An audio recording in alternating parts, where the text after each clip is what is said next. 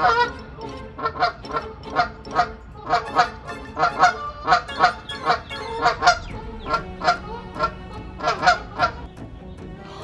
eating my shit. I see you, bro.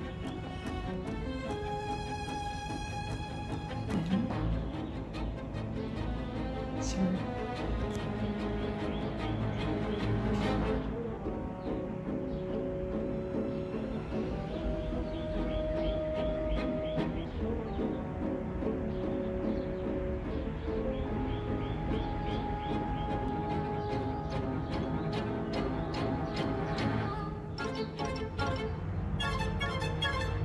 Hi guys, welcome back to my channel. It's Emma. I don't even know where to start. I have so much to tell you, so many reading updates to tell you. That is better. I love this lamp. I told myself I would vlog today because I have my first final exam tomorrow night. It's at 7 p.m. It's 3 hours long. I feel like I'm always cursed with the 7 to 10 p.m. exams. Like at 10 p.m. I don't want to be big brain, you know? I don't want to be a big brain at 10 p.m. I want to be getting ready for bed, which is always unfortunate. And anyway, I would much prefer an 8 a.m. exam to 7 p.m. Plus it gives you the whole day to be anxious, which is part of the reason why I'm vlogging today, because I honestly thought maybe I was over it, but turns out I'm not. I've just been getting progressively more anxious and more anxious throughout the days leading up to the exam, even though I know I'm absolutely going to do very well on the exam, honestly, but it's this like absurd pressure that I put on myself. Vlogging is something that usually calms me down, like it's a nice thing to do, and as well I just have so many things to tell you regardless. So this exam is split between like short answer questions, and then we have to write 2 essays. Thankfully we were given the essay questions, so I just drafted out 2 essays, and I'm just trying to not really memorize them, but just have a good idea of what I want to say, which I think is sometimes better and develops better onto the actual final exam paper than if you were to like memorize it word for word and just put it out there. So anyway, I'll maybe talk about that later, but the exciting news, for those of you who keep asking about my Frankenstein paper and maybe to read it or something in a video, I did get it back. Well, no, I didn't actually get the paper back. I got an email yesterday from my professor from the class that I submitted it in, and I'll just put it here.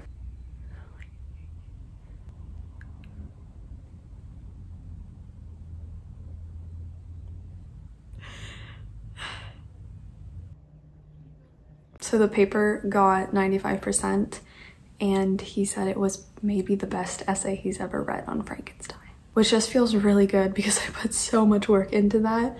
And that's just, I started crying. It was just incredible. So I'm actually currently looking into trying to get it published in a journal or something like that. And then I will definitely, once I have it back, because I'll get it back tomorrow, think about like reading it or reading parts of it in a vlog or something, because I've been getting a lot of questions. So that is the update on that. Thank you guys so much for asking. It went really well. Yeah, I'm still like kind of in shock about it.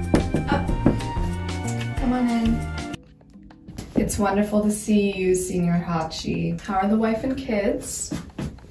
Good. All right. So what are we thinking today, sweetie? Okay, I'm just gonna pop the hat off now, okay? Oh, Hachi. Okay, so I'm seeing a ton of dandruff. It looks like there might also be a hole in your head, but you haven't come to the right place for that one. Okay, so luckily it seems like your hair texture is the same as mine. What has made my hair so glorious? What has made it the beauty you see in front of you today?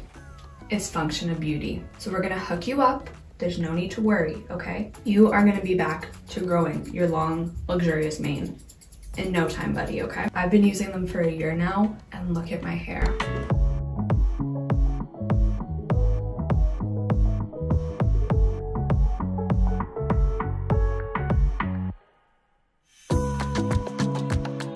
It's okay, because all you do is go onto their website, okay, and you take a quiz, and that quiz is gonna outline everything about your hair. So is your hair wavy? Is it curly? Is it straight? It's also gonna be outlining your hair goals, okay? In my case, I have been trying to grow out my hair, and as you can see, I mean, look at how long my bangs are getting now. And I also wanted to just rejuvenate and repair and just make my hair as soft as possible. So those were the goals that I chose. Now you can also choose the fragrance, okay? And I will just reassure you, okay, that they are 100% vegan and cruelty free. There are no sulfates, no parabens, and they are all 100% dermatologist tested. Fish are friends, not food. My thought exactly. They do deliver right to your door as well. 42 Wallaby Way, Sydney, they've got it. And just for you, we'll give you a special deal, okay? You can get 20% off your first 16-ounce custom set when you use my link and subscribe. I would also recommend becoming a member to get exclusive benefits like free shipping. I am going to be using this on you today. I do have the peach and mango, but I do also have eucalyptus and lavender. Which one would you prefer?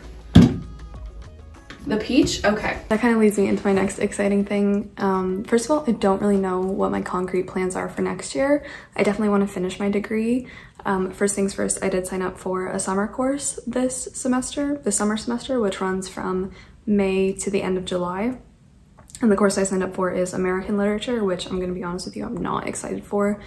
American literature is not something, I don't know, I'm just not really interested in it, but it does fulfill a requirement to graduate. So that is one that I signed up for. And then for those of you who are asking, I will have like 1 year left. I'll be going into 4th year in September. And then if I do full-time, as a full-time student in 4th year, that'll be it. I'll be done my undergrad degree.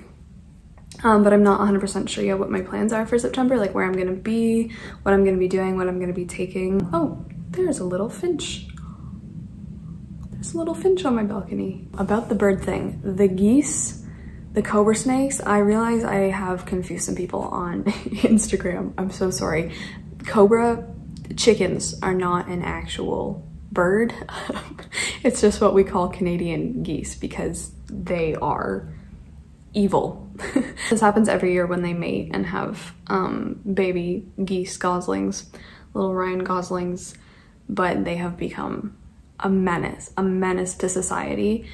This happens every year. Campus is one of their like breeding grounds essentially, and so it is kind of a rite of passage to be chased and hunted down by a cobra chicken on your way to your final. It has happened to me, I think once or twice, but they keep waking me up at ungodly times in the morning. They squawk, they perch on people's roofs like they think they're Batman, they think they're about to deliver vengeance.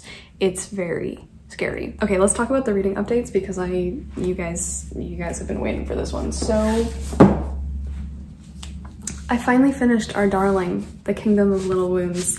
If you have not seen me talk about this, I suggest probably going to watch this vlog first. Wow. I gave this 1 star, and I do just want to preface it with a little warning. If you are sitting down right now to have your tea, to have your toast, which I know some of you were doing last time, I am so sorry. I advise you to maybe either put your digestion on hold or put this video on pause, because the nastiness that I was talking about in the first vlog, like it just gets even worse if that is somehow possible. So if you want to go have your breakfast, maybe watch someone else's video for a little bit because you're gonna be having your breakfast again, if you know what I'm talking about. So a lot of this book is trying to determine who has syphilis. Is syphilis a thing? Who is having it? Who has it? Where does it come from? Where is syphilis? So the first thing that happens is that our king of this mythical city, whatever, King Christian, he has, I don't know if he has syphilis or not. We're just gonna assume literally every single person in this book has syphilis, I think, for the sake of things. But King Christian has been falling in love with one of his council members, whose name is Sir Nicholas, and he has essentially promoted him just to be closer to him. Like the two, I don't know if Nicholas really feels this way. I think Nicholas is just using the king, but the king is like in love with Sir Nicholas. As we've seen, Christian has been in the bathroom his whole life, 24/7. So finally, Christian and Nicholas get together, they get to go to bed together, and immediately afterwards, he poos himself to death in a very graphic scene. Like he literally,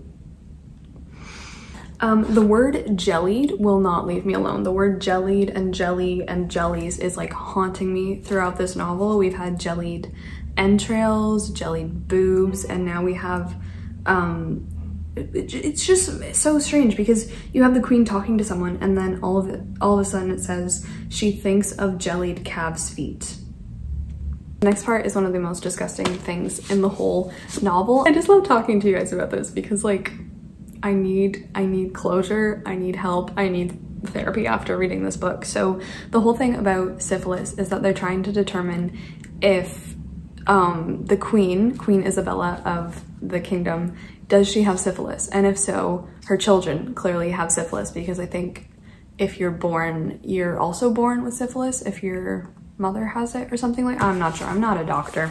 And neither are these people, because what happens, their experiment, I'm gonna describe it as casually and carefully as I can, because it made me nauseous. This is one of the only books to ever make me nauseous, but essentially their experiment is going to be that one of the doctors of the kingdom and of the king, the personal doctors, he's going to like cut open one of the children's, like, what is it called? Like pustule? Why would someone volunteer to get syphilis? I don't know. Okay, how do I say this? He contaminates the organ that you would probably most associate with syphilis by damaging it and then putting the paintbrush in it. If I had to read it, you are now stuck with that image as well. This page is also disgusting. So disgusting. The queen is kind of going insane, maybe from syphilis, which induces raving apparently and hallucinations, maybe not. But remember how I was talking last time about like the finger of Princess Sophia, her daughter, and how parts and pieces of her body were just coming back. The queen has started to make her own little arts and crafts project from her own children's remains. And out of her dead children's remains, what does it say? Made of bones and fingernails, she makes a tiny baby. I don't understand. I kept saying this all of last vlog, but like I don't understand why this book is like this. Like you have people standing at a feast and literally like just a feast, just a normal feast where people are enjoying themselves, they're eating and stuff like that. And all of a sudden it says, the duchess next to her smells dreadfully of urine. Why? Why does she? Why? Just why? Like, what is this? What is this? I can't even read it. I can't even read it. I'm honestly a little unsure what the mother cake is that they're referring to in these birth scenes. I don't think I want to know. It's just, we have the smell of baking blood in the queen's room. Nice, sultry. And then finally, the moment we've all been waiting for, when I was telling you guys last week about the man's jewels, which were bejeweled in that he had sewn a whole bunch of like precious jewels and stuff into his jewels to ward off the plague, or ward off syphilis, I guess, in this case. But now revenge has come on this man, and one of our main characters who we're following takes a knife, stretches his to its fullest length, and with 2 hard strokes, she cuts it off. She stuffs that part of the count into her bosom and wipes her hands upon the sheet. The book ends with the 2 girls now in possession of his member filled with jewels, and eventually they pop out the jewels, and then it's so ridiculous. They throw his thing into like the air, and then eventually it lands on the ground, and one of like the palace's cats comes along and eats it. And then she says at the end, back to the syphilitic fairy tale. Does Isabel really have the disease, and is she responsible for passing it on to her children? I'm not quite sure myself. Oh, a longtime friend and editor. See, you don't get your friend. Don't get your friend. Do not get your friend who's also a fan of syphilis to be your editor. Wow. Anyway, that is that. I know a lot of you guys are running out to get your hands on it because it's just so strange. I gave this 1 star, but it's the kind of 1-star book that I'm gonna remember for the rest of my life. I'm finally gonna put this back on the shelf, so don't worry. No more of this. You will not have to withstand any more of that on my channel. I'm currently reading 3 books, which I'm excited to tell you about because, okay, well, I'm mostly excited to tell you about one of them. First is Family Happiness. I'm still reading this. There's no page numbers, so I think I'm almost halfway through the book. Not a lot to say. I did like this quote, okay? I'm gonna say some positive things about Tolstoy. Whenever I looked ahead, it seemed to me that we could go no farther in the same direction, that the world of the possible ended there, and that the whole scene must remain fixed forever in its beauty. But we still moved on, and the magic wall kept parting to let us in, and still we found the familiar garden with trees and paths and withered leaves. But at each step, the magic wall closed up again behind us and in front, and I ceased to believe in the possibility of advancing farther. I ceased to believe in the reality of it all. So that was nice, but I don't care about the plot. Okay, guys, it has happened. It is happening. It has happened. I posted a poll on my Instagram asking you to vote about what book I should pick up next because I was really conflicted between which one I wanted to pick up, whether Season of Migration to the North or Pedro Páramo, and it was so close. The votes were so close for so long, but finally Season of Migration to the North won, which actually surprised me because I totally thought Pedro Páramo was gonna win. But holy, this is a book. This is a book right here. Especially after reading Kingdom of the Wounds, but just this book is fantastic. Thank you so much. I'm still gonna read Pedro probably after this, but Season of Migration to the North, it's gonna be 5 stars. I sat down the other night and I started it, and once I started it, like, I couldn't stop until, like, I had to go to bed. I started it pretty late in the evening, but like in one sitting I got through 82 pages and I just did not want to stop, could not stop, and I haven't been able to pick it up in a couple days because I've just been in the exam space and I don't really want any other ideas of good literature crowding in there right now. But this is incredible. Like, I've already annotated so much. But we have a man who's living in his village in Sudan, and he comes back after spending 7 years abroad in Europe. And he comes back and he doesn't recognize someone in his village. He hasn't seen him. It's this man named Mustafa, and eventually he starts to learn about Mustafa's story because Mustafa also spent time in the UK and in Europe. Okay, first of all, it was the writing that pulled me in because I wasn't really sure about the story other than what that synopsis said. But just the writing, I was like, okay, I'm gonna start annotating this because I want to have these quotes for forever. It was not long before I felt as though a piece of ice were melting inside me, as though I were some frozen substance on which the sun had shone. Or describing his mother's face, when I think back, I see her clearly, with something on her face like a mask. I don't know, a thick mask, as though her face were the surface of the sea. Do you understand? It possessed not a single color, but a multitude, appearing and disappearing and intermingling. But then we start to have Mustafa's narrative, and what essentially happens, without spoiling anything, this book is about, well, so far it's been about women who are either committing suicide or getting murdered. It's very disturbing, but it's just like, I can't even say anything about it because I don't want to ruin it for anyone who picks it up, but it's just so good, so violent, so scary. And the writing, like, I just had to stop and look up and be like, oh my gosh, like, this is how you write a book. Like, it's just so fantastic. Mustafa's narrative is so disturbing, but so just like well put together. My sole weapon being that sharp knife inside my skull. I knew this green infinite giant as though it were roving back and forth within my ribs, talking about the sea. The whole of the journey I savored that feeling of being nowhere, alone, before and behind me, either eternity or nothingness. I feel like this could have been like the first line of the book because it's just perfect. Everything which happened before my meeting her was a premonition. Everything I did after I killed her was an apology, not for killing her, but for the lie that was my life. Like, just, guys, I feel like I can't even talk about this book properly because I'm just so enthralled with it. My bedroom was a graveyard that looked onto a garden. My bedroom was like an operating theater in a hospital. My bedroom became a theater of war, my bed a patch of hell. I'm not gonna say too much more but Mustafa's narrative is very much about his time spent in, I think, London, yeah, after the First World War, shortly after that, and how he's just abused, used. What he does, he's grown up and given very much a Western education. I cannot wait until tomorrow night is over and I can just finish this. Honestly, I'm just gonna finish it in one sitting because like I physically need to keep reading that book.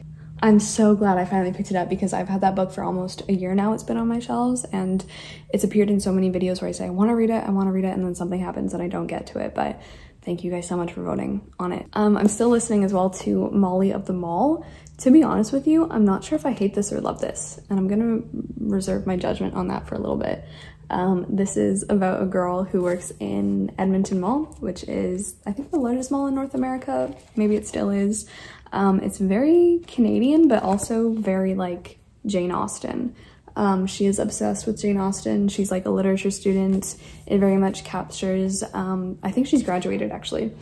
Like that feeling after graduation, it captures so well. I think just having to work in either retail or like food services, the monotony of it, the pain of it, the horror of it, and just like Molly's really suffering. She works at a shoe store in Edmonton Mall, and it's also about how eventually sometimes you just become complacent in where you are in life because you're comfortable, you've got into a routine, and 30 years later you wake up and you say, oh my god, what am I doing?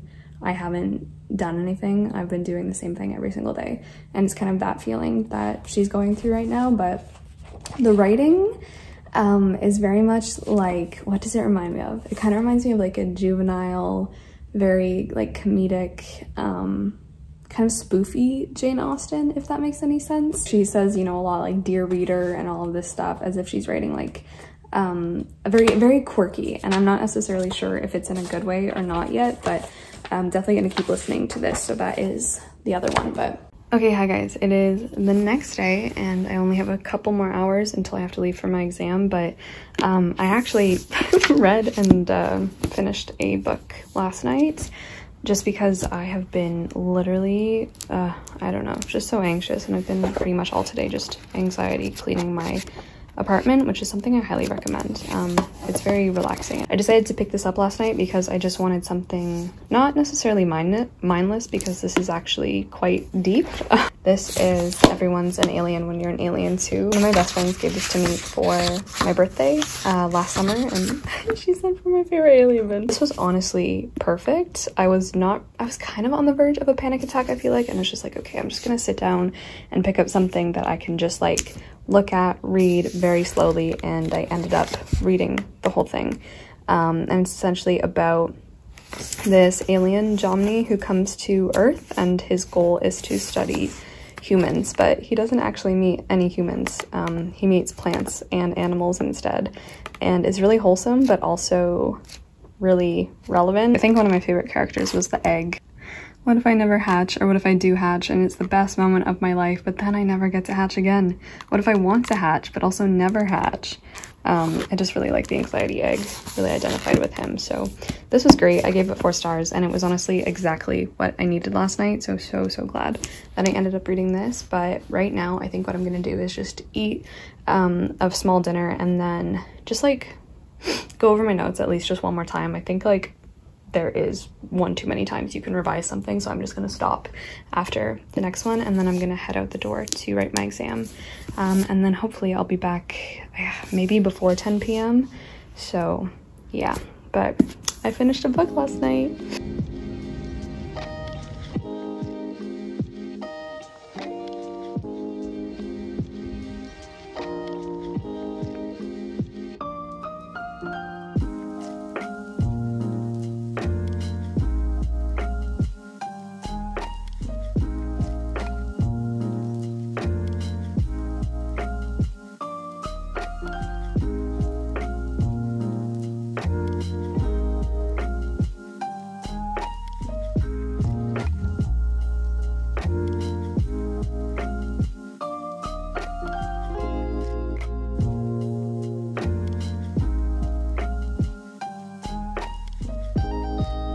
Hey, it's the next day, And I'm home from my exam. It is very late. I've pretty much taken today, oh, that was my wrist, taken today off just to relax. I slept in a ton. I got home last night and I was just swamped. I didn't take the full 3 hours. I think I took almost 2.5, and then I was just like, you know what? I'm done. I think it went really well. So you had to write 2 essays and then 3 long responses to quotes, and then what, you know, their larger significances to the work. So for the 2 essays, I got to write one on the act of witnessing and like its ethical implications, and then I chose, who did I choose for that one? I chose Eliot's Prufrock, and then I also chose Endgame and Solar Bones to talk about witnessing. And then the second essay were about the ideas of the archive and the crypt, which are 2 really cool concepts and ideas. And then for that one, I chose Frankenstein because you can kind of look at the creature, Victor's creature, as a walking archive and crypt. And then I also chose to write about Seamus Heaney for that one too, because a lot of his work is concerned with like material history and archaeology. So I wrote on punishment in that one, which is a really great poem. And then finally I did Keats. I've never written about Keats anywhere, it was a little daunting because I've actually never written about the Romantics, or never had the chance to write about the Romantics anywhere, but I did his ode on a Grecian urn about the archive, because the urn is basically an archive as well. So that went really well. And then for the short answer, the only other new person that I got to write about was Alice Oswald and her memorial. So yeah, overall it was a really fun night. Is that strange to say? I don't know. I had a blast just kind of sitting there, although my neck and my hand are absolutely distraught.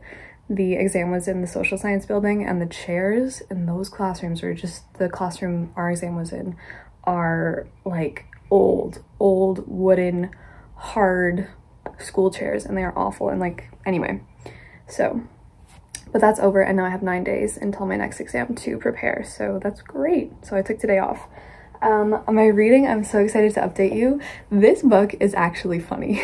This book is actually getting so funny. This is Molly of the Mall. I've made it through a little bit more, but it's just so funny as a Canadian. For example, she has a little chart or a little table that she creates because Molly wants to write like the next great Canadian novel. And I was wrong. She hasn't graduated. She was just on summer break working at the Mall, but now she's back to her 3rd year of English literature, much like myself. But she considers writing like a Gothic novel, and then she would choose to set it in Saskatchewan because it's the most Gothic of the Canadian prairie provinces. And then she has like this whole chart comparing attributes of the Gothic to what they would correspond to in Saskatchewan, which is just really funny. Like the dastardly villains translates to corrupt private grain trade system representatives, or instead of the mad woman in the attic trope, you have the rabid badger in the woodshed trope. Molly is totally obsessed with Jane Austen, and what I will say about the humor is that it catches you off guard. I don't like the audiobook narrator that much, to be honest. I don't think she's really doing the sarcastic irony voice of Molly that well, but sometimes she'll just say something and I literally just like laughed out loud while I was listening to it. She wants to find love. She's like trying to find someone to date, but of course she's like way too inspired by Jane Austen and has these huge standards. And she sees someone in her class and she's like, is he gonna be Mr. Darcy to my Elizabeth Bennet?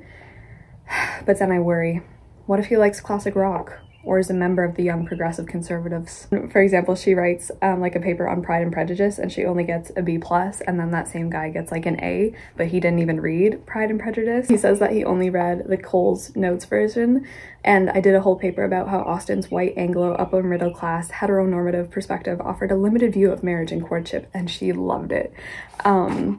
It's just really funny because I feel like that happens all the time where people just don't read the books, and like that's the thing, you don't really, well, I don't want to say you don't need to read books. Like obviously it's totally possible to write a really good piece of writing or a really good essay just with ideas alone. When she's considering like someone on the bus, what's that on your Walkman, kind sir? Because this is set in like 1995. Journey? I don't think so.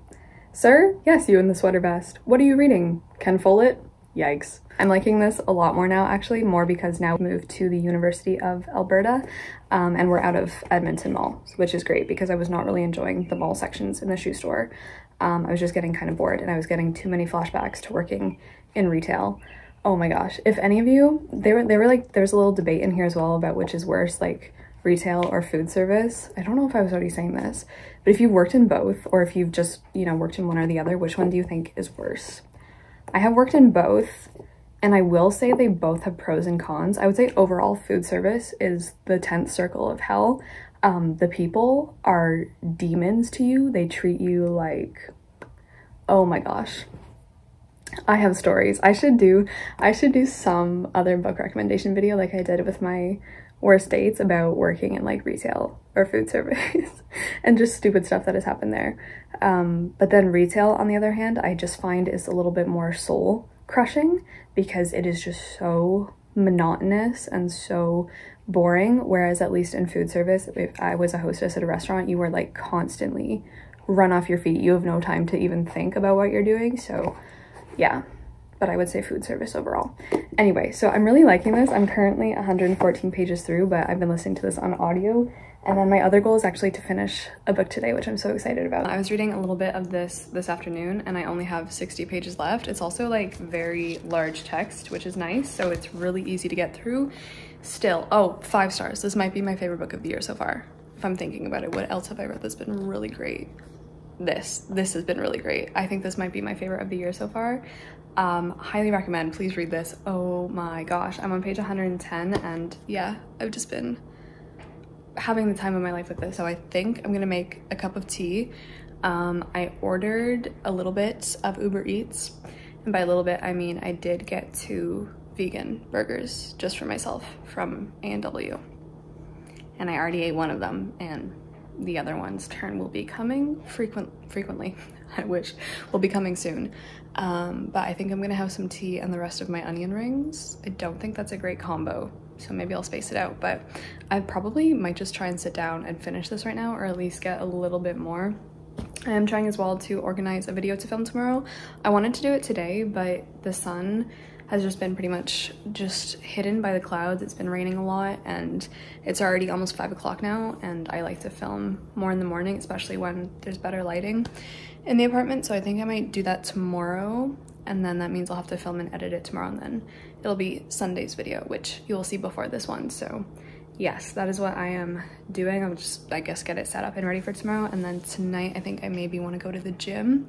I have really exciting plans for May, but I'm not gonna say anything right now, but I'm so excited. And yeah, I want to go to the gym and do some high incline treadmill, if that's a hint.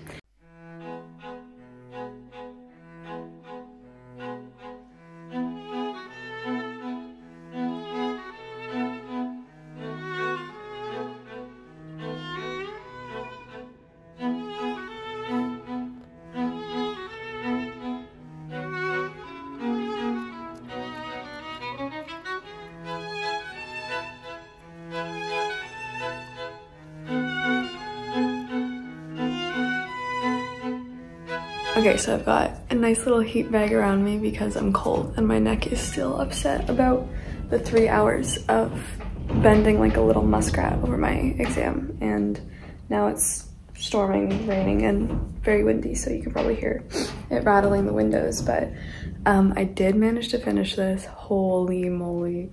Like I said, 5 stars. This was just fantastic. It was just a book like, yeah, oh, it just kept getting better and better, and it was just so wonderfully crafted and put together, so intense, so violent, so important, just like one of the best things I've ever read. It was so compelling. Oh my gosh.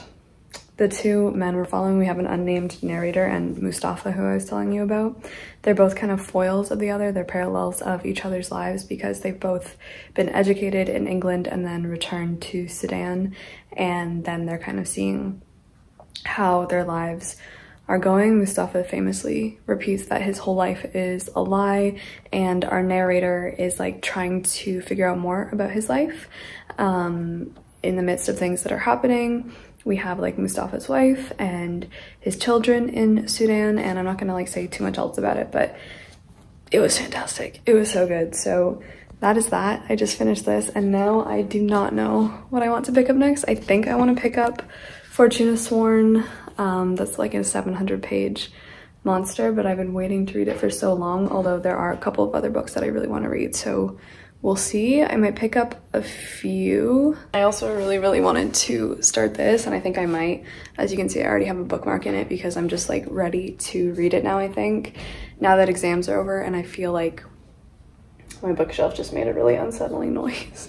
It's way too packed, honestly, and the shelves are bowing, but now that I'm kind of a better space now and I'm not too stressed out about exam stuff anymore, so yeah, maybe we'll read that slowly day by day. I keep saying this, it's just like, you know, when you have anxiety about reading about anxiety and stuff, but yeah, that's the plan. I'm actually sitting down now with a hot glue gun to do some of the arts and crafts stuff I was telling you about, so I guess I'll show you that in a second, but yeah, can I please tell you to read this? Like, seriously, so amazing.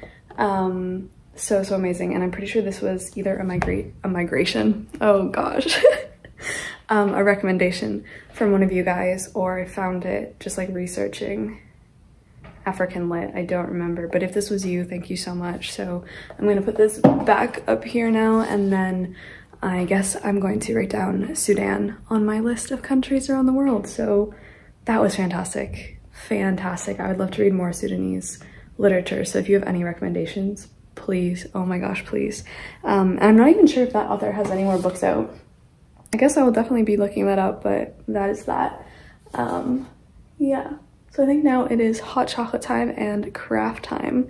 I'm almost out of my mint mint chocolate hot chocolate, but the brand that it's from, oh, what's it called? Totally forget what the brand is called, but I saw that they have a maple one, a maple hot chocolate, and they're all vegan, so I might just order the maple can of it as well, but yeah. Okay, so I saw this on a reel, but essentially I'm gonna make like a hanging moss little rock thing. So I took this from my parents. They had like 2 of these, or it's just one round container that they're using to like put gifts in for people, but I took it, and then I have a hot glue gun, and then I did buy some moss, and then I'm essentially gonna create like a little wall hanging moss thing. So we'll see how this goes. I'm gonna FaceTime my friends while I do it, and yeah, it should be fun. I've been looking forward to making this for so long, so I hope it turns out good.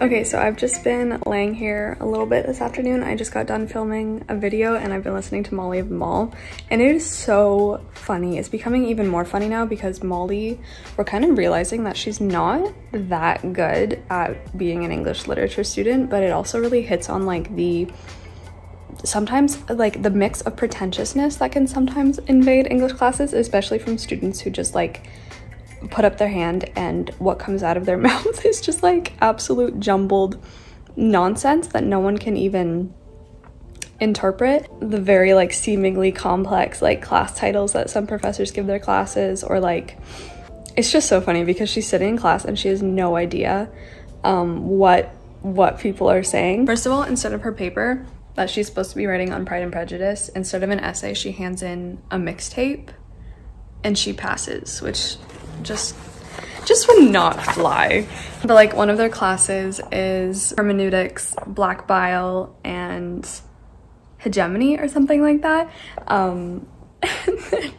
They all just wear black turtlenecks for their presentation on black bile, and their professor applauds their attempts to corporealize their humor because it's smartly yet irreverently self-referential. I feel like you definitely do sometimes have that experience doing an English lecture where you're like, someone is so far up their own, whether that's like the professor or just another student who's trying to sound so smart, but they're not actually saying anything of meaning. So like he snaps on her with a question and she says, I can see both sides of this issue and I feel really conflicted once I consider the ambiguities inherent in this question.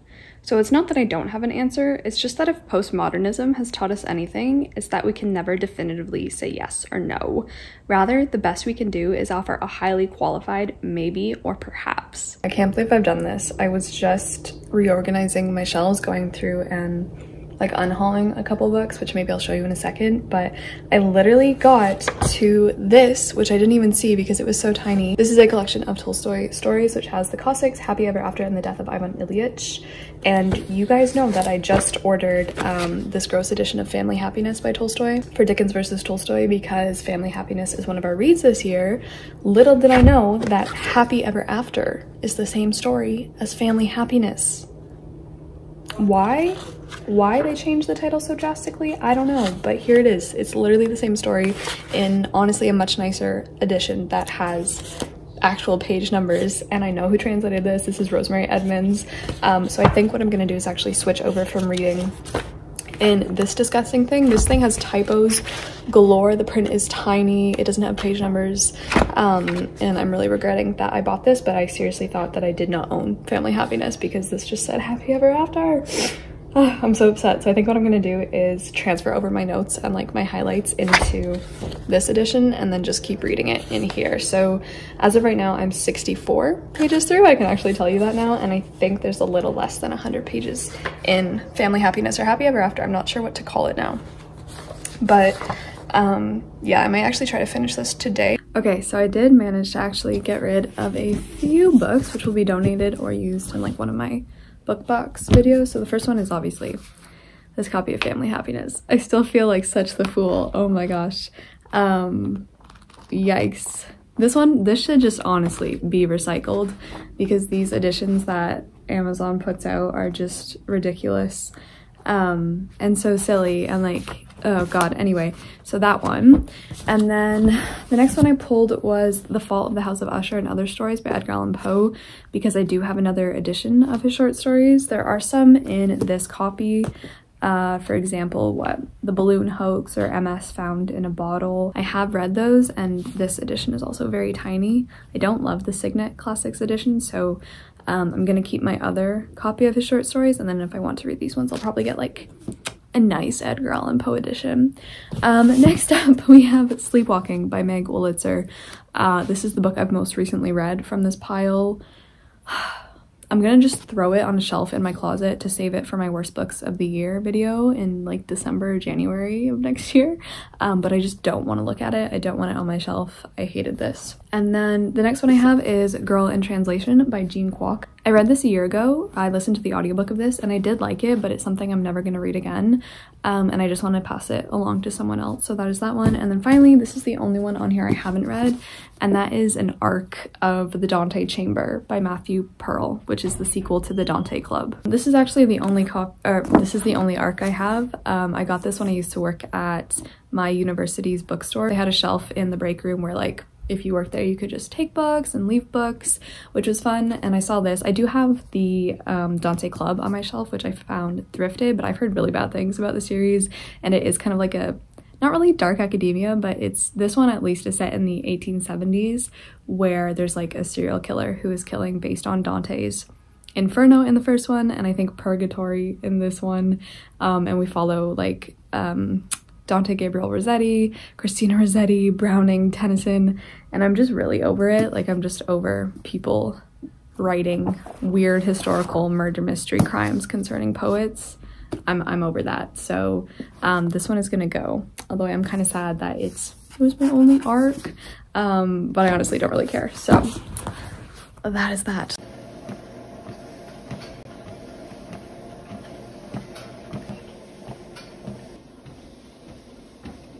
Alright, hello. So I'm back with another reading update. I finished another book, like short story. It's very late. I'm laying in bed, but I still have some work to do. But I did just manage to finish Happy Ever After. Family Happiness? I think Family Happiness makes more sense as a title, honestly, now that I finished this book. I'm so sad I wasn't reading it from this edition before because it smells Oh my gosh, it smells so good. This is one of like the old Penguin editions and it smells heavenly. What do I want to say?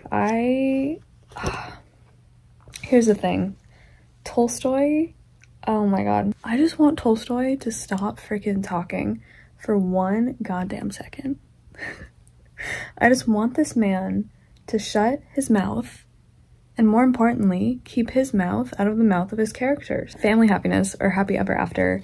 I think, and I generally think, Tolstoy is fantastic. He's a fantastic writer in that he can write characters, he can write people. I really feel like I knew these two people even though I only had them for 90 pages. I have a full picture of their life, of who they are, and I know them, and I think he really does go in depth into their lives. But he goes in depth into their lives in what he freaking wants to say, and it's so frustrating because this whole story is about the marriage between a girl of 17 at the time and a guy of 30 something, and as they're growing up, Sergei very much wants to stay in the countryside. He thinks society is just evil, it's awful, he doesn't want his wife really to go there, but he's like, oh, you're young and stupid. He doesn't say that, but I know he's thinking it.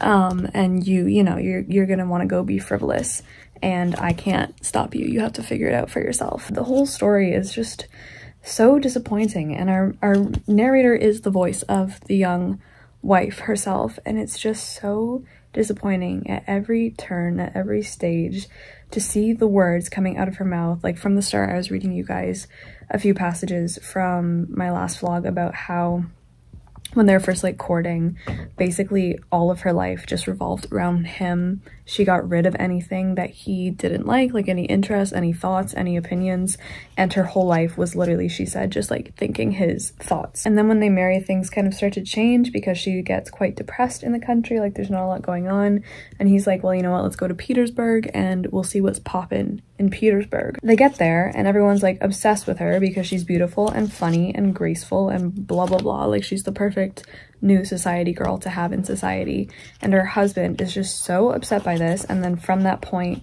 their marriage kind of starts to fall apart. He's like, it's disgusting that the prince should think you pretty and that you therefore run after him, forgetting your husband and yourself and your womanly dignity, and refuse to understand what your husband must feel for you, when in reality, like, she's just having a fun time.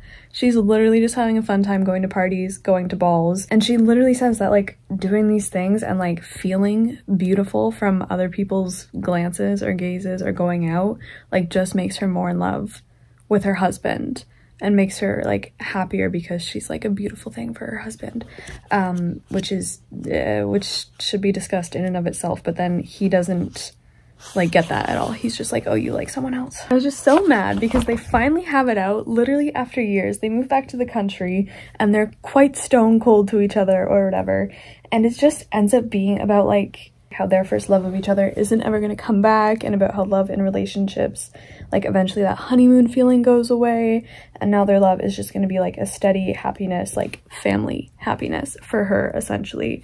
But like it's just so controlling and so disgusting. Like this whole book has just been her literally regurgitating Tolstoy's garbage. I'm sorry. And she says, why did you give me a freedom which I didn't know how to use?